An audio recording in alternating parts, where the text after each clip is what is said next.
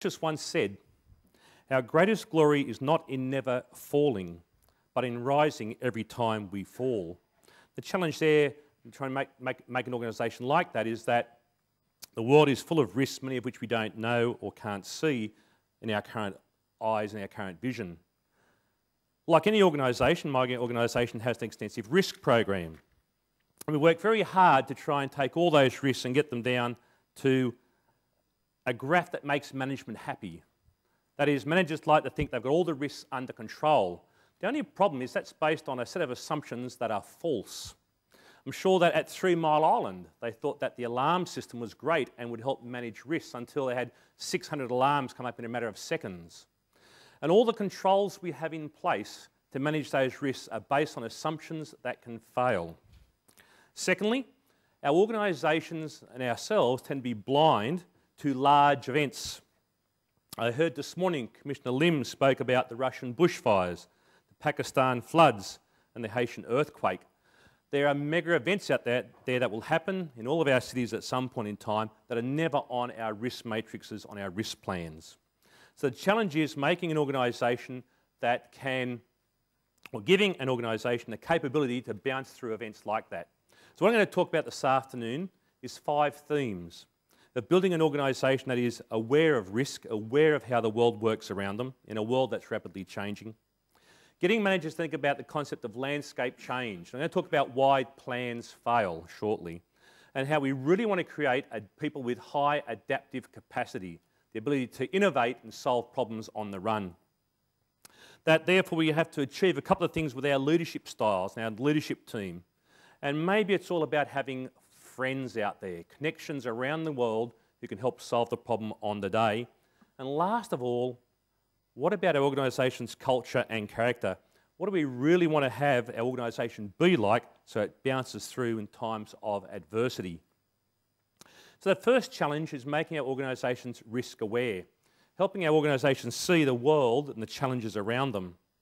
If I take my own organisation, we've tried to become a really good learning organisation about the global risk to our sector.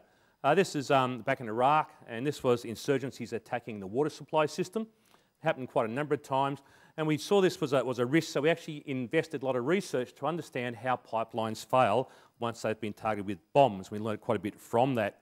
We looked at Singapore and saw in 2003 your threat by terrorists against your water supply system. We learnt from that and actually implemented the pilot changes about our site preparation models and our site mitigation risks, site mitigation controls. We looked at New Zealand, and this was Kaikoura in New Zealand, and on the side of the reservoir you can see some writing that says ban 1080. 1080 is a poison used to kill possums over in New Zealand. And a set of eco-protesters had opened the hatch on the roof of the water reservoir, placed 1080 baits around the hatch. Management drove past for 2 days looking at the writing saying, I wonder what that means. And it finally climbed up on the roof to find out, and that became a lead story on CNN worldwide and attracted media attention from right around the world. So we learned a lot from that one. In 2007, Britain had their big flood event. This is a water treatment plant operated by Severn Trent Water that was inundated.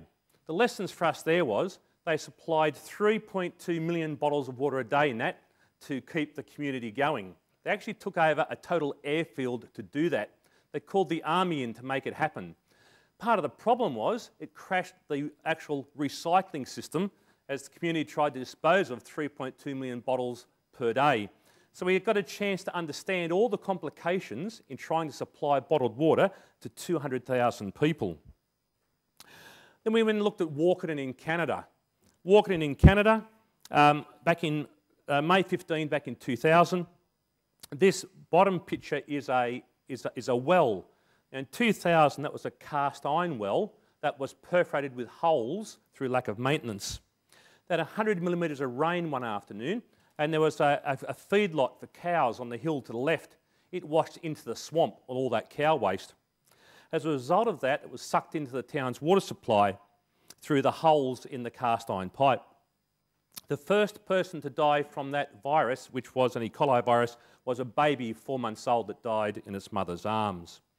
5 other people died over the next week. If only the town had actually activated its chlorine system